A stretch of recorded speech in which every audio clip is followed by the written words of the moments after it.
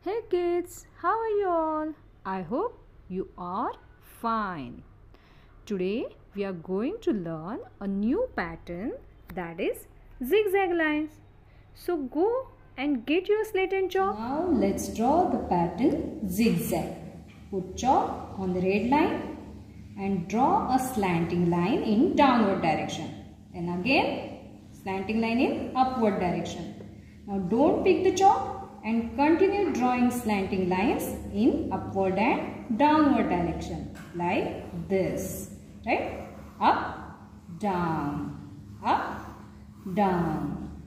okay? So it's very easy, isn't it? So now write with me. Start slanting lines, up, down, up, down, up, down, up. Okay, so now children practice it again and again on slate. Okay, bye, enjoy.